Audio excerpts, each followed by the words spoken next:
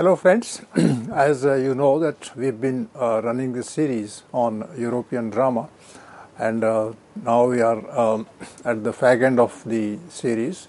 It might take another couple of months or a little more. And today's discussion on modern drama would be with respect to J.M. Synge and the Playboy of the Western world. And you know that J.M. Synge, you must have heard if you are an MA student or have done MA and have gone beyond, to MPhil or PhD, then you would know that J.M. Synge was one of the finest dramatic voices of Ireland. He wrote in English, and because he had the Irish background, so you can understand the sophistication as well as the courage of the author to express his views, to present his image, to excite our imagination, and to do so honestly and genuinely. So J.M. Synge is the author, and I'll be having in mind always his most famous play, The Playboy of the Western World. And I'll tell you in the beginning about the words used in the the title, the Playboy of the Western World. What exactly does it mean, and whether it gives us a view, a vision of the play that we'll be discussing. But as we always emphasize, me and the team of which I'm a part, that literature is not an independent entity in life. Literature is actually, all the time has a vital link with the society in which it is produced, and therefore it is important that we consider it as the play of an individual whose name is J.M. Synge and who comes from Ireland, as already I've explained. And Ireland has that specificity about it as a background. It's a part of England today, United Kingdom, but it always stresses its importance and its independence. And in fact, Ireland has now two parts in it, all the time active. The northern part, which is closely linked with the British regime, and the southern part, which is more or less independent and calls itself the Republic. So you know that the country is divided. Ireland is divided into two parts, and these two parts all the time clash for asserting their views or their rights. And J.M. Synge may be a very a fine product of the duality, the clash, and the struggle that Ireland had conducted at the time and was in the middle of doing so at the time when J.M. Synge was alive and he wrote this play. The full name of the author, the dramatist that we discuss, is Edmund John Millington Synge. So, this is like the long names of some of us in India also, that when the name is mentioned, then the parent's name might be mentioned, and sometimes even the place from where one belongs is mentioned. So it's a long name. But then for our purpose and for the ease of use, we can say that he is John Synge. And he's an Irish playwright, as I already told you. He's a poet. He's a poet in his own right. He has written poems independently, lyrics he has written. And when he doesn't write poetry and writes plays, then you can see the presence of the poet in the text that he gives to his plays. And the last part is that he is the collector of folklore. Now, collector of folklore has many associations. The most important one is that the person is a scholar of the folklore, goes from one place to another to collect, episodes, whatever folk tales are at that time relevant, are at that time popular, and that while doing so, he also establishes a connect with the culture of the place where he roams around. So he's a collector of folklore, and he might also be using, you might think, he might also be using some of these folk tales while writing his plays, because folk tales, have built into them a kind of a structure that is closely reflecting life. And since writers and playwrights in particular always deal with the social problems, the ideological problems, and present not merely views but also people, the characters on the stage. Therefore, folk tales become doubly important. It is these characters who have been, nurtured on ideologically on the folk tales right from the beginning of their life. The second thing that I say in the beginning is that he was, that is, J.M. Synge was actually a part of Irish literary revival, Irish literary renaissance. These are the two expressions. I use them, together, interchangeably. And revival and renaissance are quite close to each other in terms of meaning, and which suggests, and in the beginning we should be clear about it, which suggests that there was a time, perhaps in the history of Ireland, when things had gone entirely dull, entirely static, and entirely indifferent to the world around. And then, the genius of the place, the mind of the place, the awareness and sincerity of people that was deeply hidden in their heart, that came out. And they started expressing themselves in social behavior, in exchange of views, as well as in expression, which is literary in nature. So literature of the 19th century, the second half of the 19th century, became a different kind of a literature and broke new ground. And in fact, it was done not by one person alone. It was done by a lot of people coming from Ireland.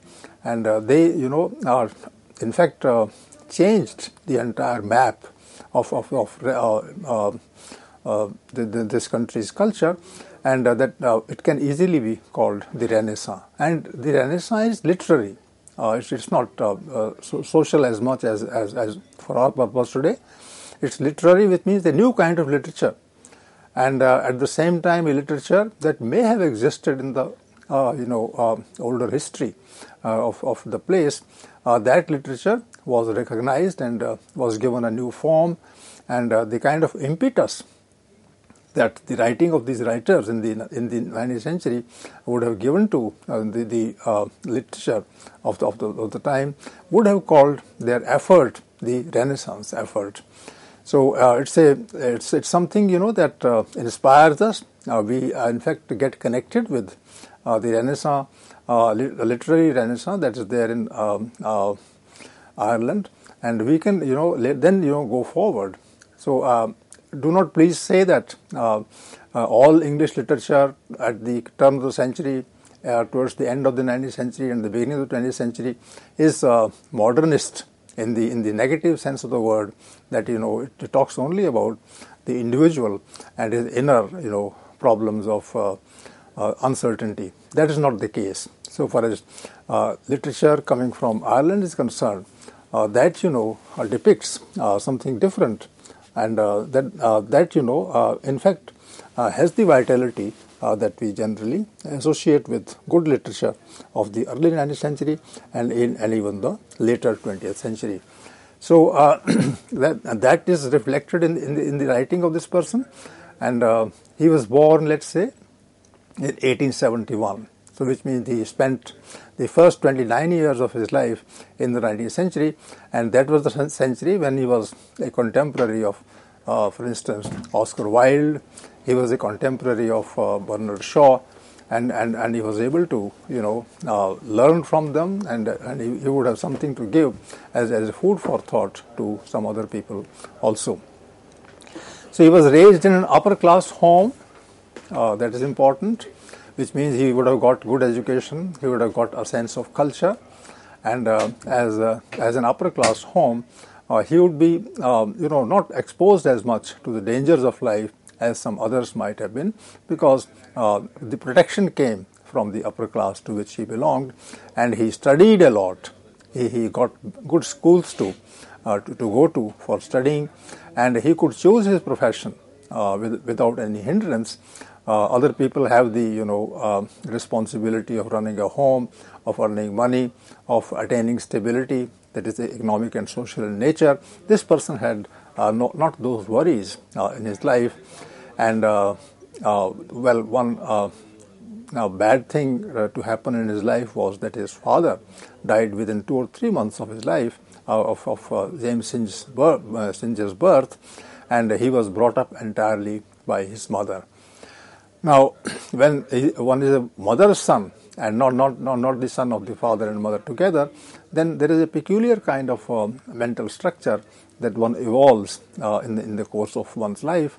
And in this case, his mother was a devout religious person, and she believed deeply in religion. The religion of the place was Roman Catholic, not Protestant as much. There may have been some Protestant pockets also. That and in fact depends upon the atmosphere of the country at that time. So the mother was devoutly religious, and but that was not the case with the son, James Synge, because he could, with courage, look around and learn on his own about the realities that surrounded him. In 1893, when he's a young man, Synge left Ireland to study music in Germany. So I particularly highlight this. He started his career with the pursuit in music, and that music would be German music. So he went there, and he tried to understand the nuances of the music there. That may have added to his sensibility. That may have added to his literary skills also, but then he didn't find that particular field of culture appealing, and therefore he soon shifted to France to do language and literature studies. That was his forte. So he became interested in language, not in music. Music is not language. Music is basically sounds, harmonious sounds, and there's a whole tradition of music in all countries of the world, and music is a world of its own. So he shifted to language, and the moment you shift to language, you shift to a system of signs. You go into the system of knowledge, and the way knowledge is conveyed, through sound patterns. That's what language is, and that in fact is the purpose of language. And literature studies. So language studies and literature studies. And what does literature studies signify in the late 19th century?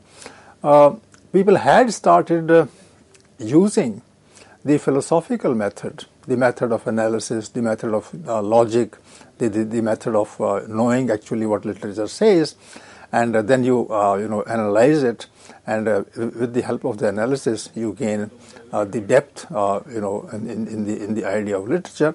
So literature studies is not very old in tradition. Mostly in schools, literature was not taught, but so far as Europe is concerned, it was far ahead of other countries in the world, and literature had become a subject of studies, as is clear from this particular expression, and therefore it shifted from Germany, where it had gone to study music, to France.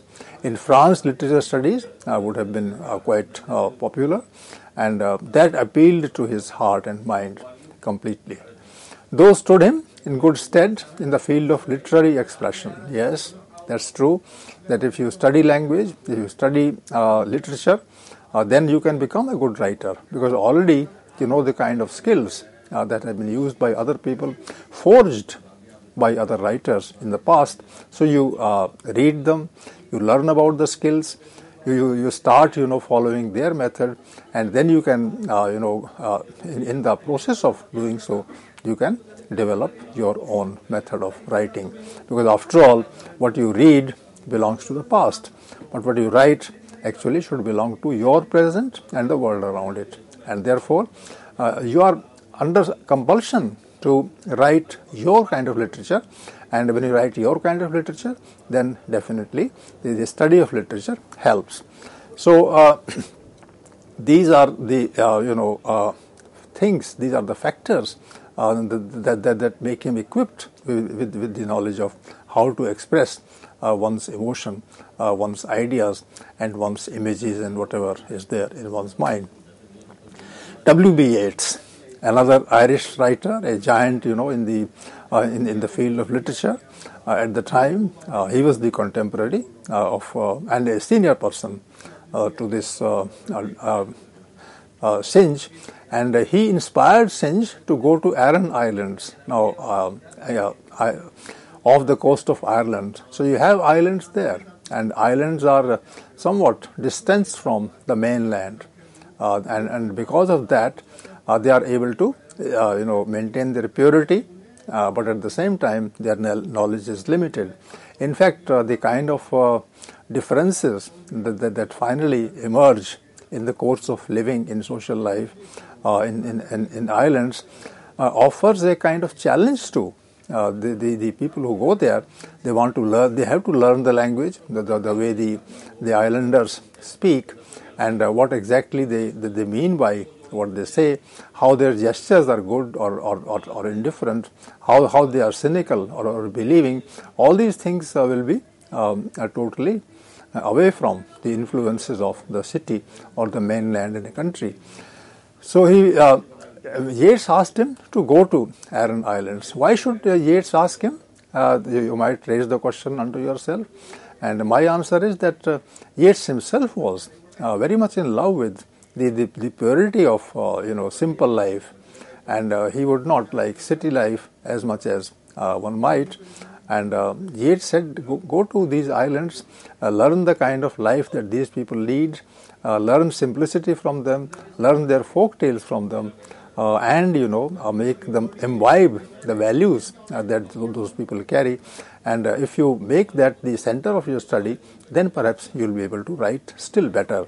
So this is what W.B. Yeats asked Synge, and Synge agreed with him. He was a senior person and a visionary of great merit and one of the most famous people in Ireland at that time. So Synge used that time to have a close look at Irish life. So Irish life, one that he had seen himself as a child, as a growing up person, and Irish life as existed, away from the mainland in the islands, and particularly the speech and habits of the islanders.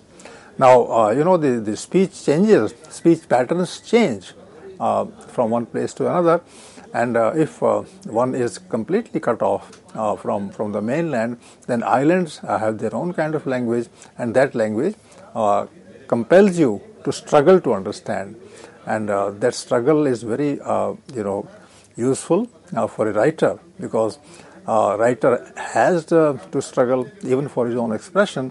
And when this kind of a training is given to the writer, in actual life, then he is going to be a very powerful writer. That seems to have gone into the writing of this play.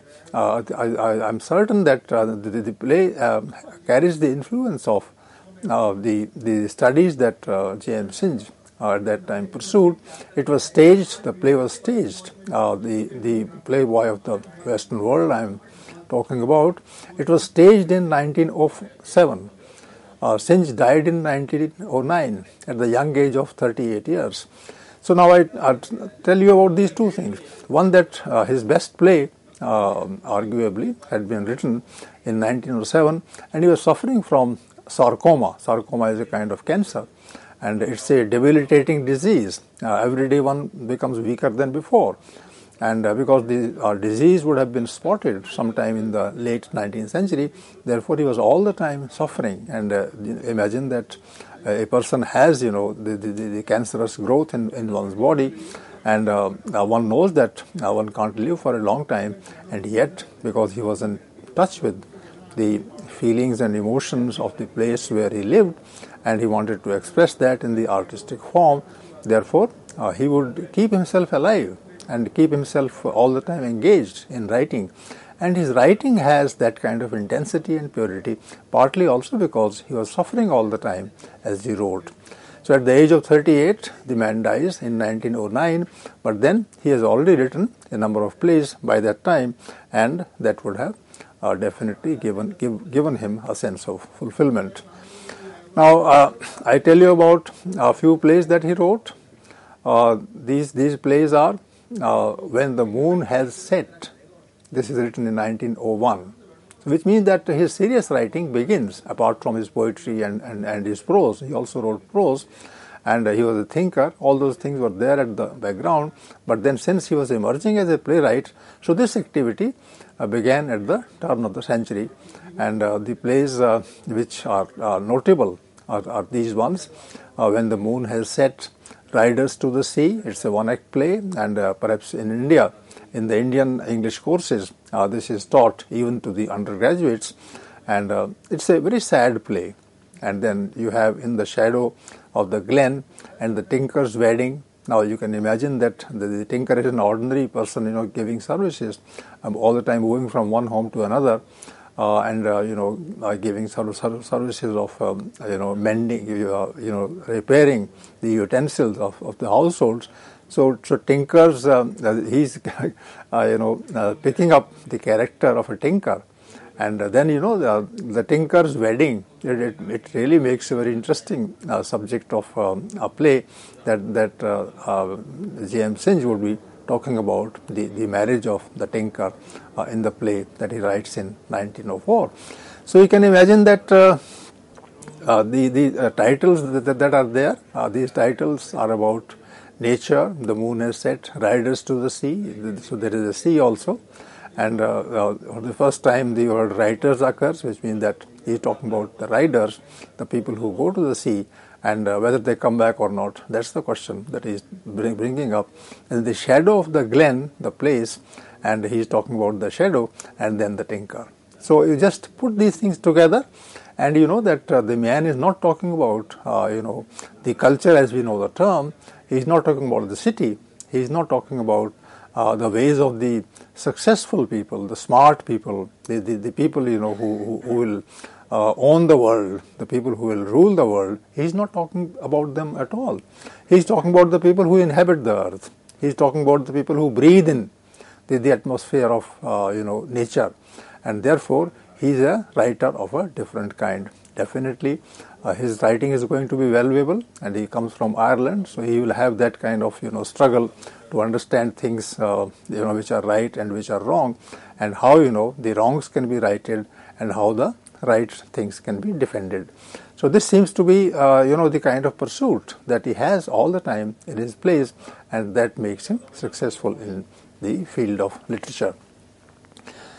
Then I just close this discussion. I refer to a few things. The issues of conformity and rebellion are at the core of Synge's dramatic writing.